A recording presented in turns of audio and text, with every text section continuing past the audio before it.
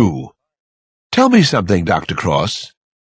You've observed me these past few weeks. How would you describe my personality? I'd need some private sessions for that, Mr. Nathan. I'm not sure if you could pay me enough for the therapy. There was laughter throughout the courtroom. Even Judge Kaplan enjoyed a rare moment of mirth. Hazard a guess, Nathan continued. I can take it. He had a quick and very inventive mind. Anthony Nathan was highly creative. He had first established that I was my own witness, not an expert in his pocket. You're neurotic, I smiled, and probably devious. Nathan faced the jury and turned his palms up. At least he's honest, and if nothing else, I get a free shrink session this morning. More laughter came from the jury box. This time, I got the feeling that some of the jurors were beginning to change their minds about Anthony Nathan, and maybe about his client as well. They had intensely disliked him at first. Now they saw that he was engaging and very, very bright. He was doing a professional, maybe even a brilliant job for his client. How many sessions have you had with Gary Murphy? He asked me now. Gary Murphy, not Sonigi. We had 15 sessions over a period of 3.5 months. Enough to form some opinions, I trust? Psychiatry isn't that exact a science. I would like to have had more sessions. I do have some preliminary opinions. Which are? Nathan asked me. Objection. Mary Warner rose once again. She was a busy lady. Detective Cross has just said he would need more sessions to form a final medical opinion. Overruled, Judge Kaplan said. Detective Cross has also stated he has some preliminary opinions. I'd like to hear what those are. Dr. Cross, Nathan continued, as if none of the interruptions had occurred. Unlike the other psychiatrists and psychologists who have seen Gary Murphy, you've been intimately involved in this case right from the start, both as a police officer and as a psychologist. The prosecutor interrupted Nathan again. She was losing her patience.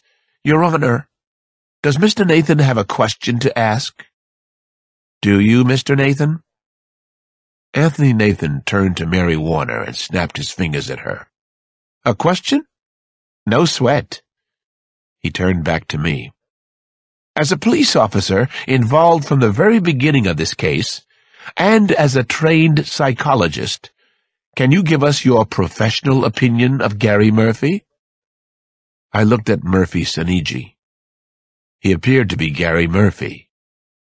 At this moment, he looked like a sympathetic and decent man who was trapped in the worst possible nightmare that anyone could possibly imagine.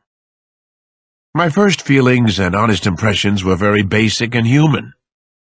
The kidnapping by a teacher shocked and disturbed me, I began my answer. It was a profound breach of trust. It got much worse than that. I personally saw the tortured body of Michael Goldberg. It's something I will never forget. I've talked with Mr. and Mrs. Dunn about their little girl. I feel as if I know Maggie Rose Dunn. I also saw the murder victims at the Turner and Sanders houses. Objection! Mary Warner was on her feet again. Objection! You know better than that. Judge Kaplan froze me with a very cold look. Strike it from the record. The jury is instructed to disregard. There is no proof that the defendant is involved in any way with the events just mentioned. You asked for an honest answer, I said to Nathan. You wanted to hear what I believe. That's what you're getting. Nathan was nodding his head as he walked to the jury box. He turned back toward me. Fair enough. Fair enough. I am sure we'll get absolute honesty from you, Dr. Cross, whether I like that honesty or not. Whether or not Gary Murphy likes it. You are an extremely honest man. I won't interrupt your honest opinion, so long as the prosecution doesn't. Please go on. I wanted to catch the kidnapper so badly that it hurt. All of us on the hostage rescue team did. It got very personal with most of us. You actually hated the kidnapper. You wanted to see whoever it was punished to the maximum allowable by law? I did. I still do, I answered Nathan. When Gary Murphy was apprehended, you were there. He was charged with the crime. You then had several sessions with him. What do you believe right now about Gary Murphy? I honestly don't know what to believe right now. Anthony Nathan didn't miss a beat. Then there is reasonable doubt in your mind? Mary Warner was wearing a spot into the ancient floorboards of the courtroom. Suggestive, leading the witness. The jury will disregard, said Judge Kaplan. Tell us what your feelings are at this moment about Gary Murphy. Give us a professional opinion, Dr. Cross, said Nathan. There's no way yet for me to know if he is Gary Murphy or Gary Sinigi.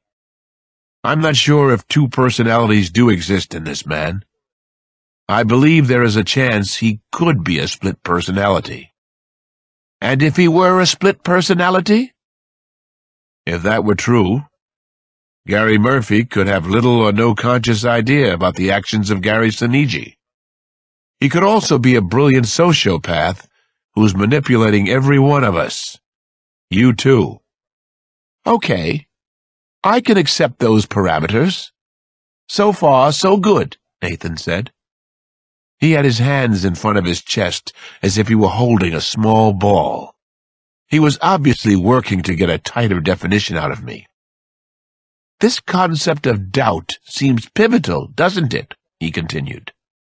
This is the whole ball game. I would therefore like you to help the jury make their important decision. Dr. Cross, I want you to hypnotize Gary Murphy, he announced. Here, in this courtroom. Let the jurors decide for themselves. And I have the fullest confidence in this jury and their decision. I have all the confidence in the world that when these people see all the evidence, they'll arrive at the right decision. Don't you, Dr. Cross? Chapter 62. The following morning, 2 simple red leather armchairs were brought in for the session between Gary and me. To help him get relaxed, more oblivious to his surroundings, the room's overhead lighting was dimmed. Both of us were mic'd. Those were the only extra touches allowed by Judge Kaplan. An alternative to this would have been a videotape of our session. But Gary said he believed he could be hypnotized inside the courtroom. He wanted to try. His lawyer wanted him to try. I had decided to conduct the hypnosis as if Sinigi Murphy were in his cell. It was important to block out some of the obvious distractions inside the courtroom. I had no idea if this would work or what the outcome might be. My stomach was in knots as I sat in one of the armchairs. I tried not to look out into the courtroom audience. I didn't appreciate being on stage, but especially now. In the past, I'd used a simple, verbally suggestive technique with Gary. We began the courtroom hypnosis in that same way. Hypnosis isn't nearly as complex as most people think. Gary, I said, I want you to sit back and try to relax, and we'll see what happens. I'll do the best I can, he said, sounding as sincere as he looked. He was wearing a navy blue suit, crisp white shirt, striped rep tie. He looked more like a lawyer than his own lawyer. I'm going to hypnotize you again, because your lawyer feels it may help your case. You've told me that you want that help. Is that correct? Yes, it is, Gary said. I want to tell the truth. I want to know the truth myself. All right, then. I'd like you to count backwards from 100. We've done this before. Feel yourself relaxing with each number. You can begin to count. Gary Murphy began to count backwards. Your eyes are starting to close. You feel much more relaxed now, in a sleeping state, breathing deeply, I said in a voice that got quieter and quieter, almost a monotone. The courtroom was very nearly silent. The only sound was a thick, vibrating hum from the room's air conditioner. Gary finally stopped counting. Are you comfortable? Is everything okay? I asked him. His brown eyes were glassy and moist. He appeared to have slipped fairly easily into the trance. There was no way to be certain. Yes, I'm fine. I feel good. If you want to stop the session for any reason, you know the way back out of this. He nodded softly as he spoke. I do. I'm okay, though. He seemed to be only half listening. Under all the pressure and the circumstances of the trial, it didn't seem likely that he could be faking this. I said, at another time, in a past session, we talked about your waking up at the McDonald's. You told me that you woke as if you'd been dreaming. Do you remember that? That's right. Sure, I remember, he said. I woke up in a police car outside McDonald's.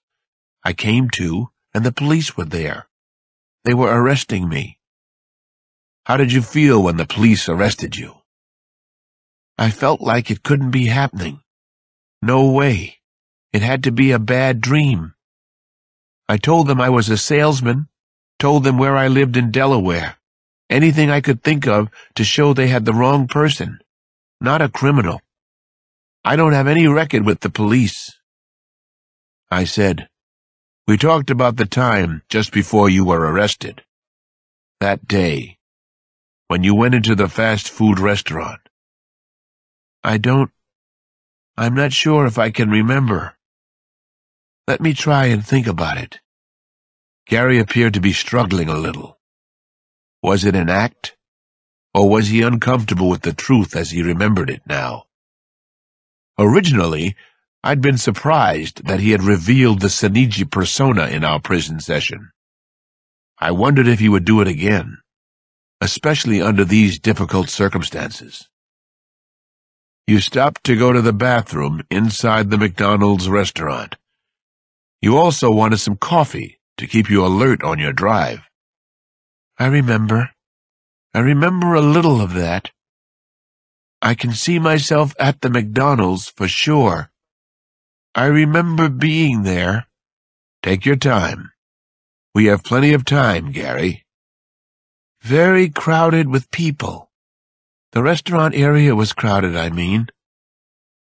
I went up to the bathroom door. Then I didn't go inside for some reason. I don't know why not. That's funny, but I don't remember. What were you feeling then, when you remained outside the restroom? Do you remember how you felt? Agitated. Getting worse. I could feel the blood pumping inside my head. I didn't understand why. I was upset, and I didn't know why. Senigi Murphy was staring straight ahead. He was looking to the left of where I sat. I was a little surprised at how easy it was for me to forget the courtroom audience that was watching both of us. Was Senigi there in the restaurant? I asked him. He tilted his head slightly. The gesture was oddly touching. Senigi's in there. Yes, he's in the McDonald's, he became excited, pretending to get coffee, but he looks angry. I think he's really mad. Senigi's a nutcase, a bad seed. Why is he mad? Do you know? What is it that gets Senigi angry? I think it's because things got ruined on him. The police were unbelievably lucky. His plan to be famous got screwed up, totally messed up. Now he feels like Bruno Richard Hauptmann. Just another loser.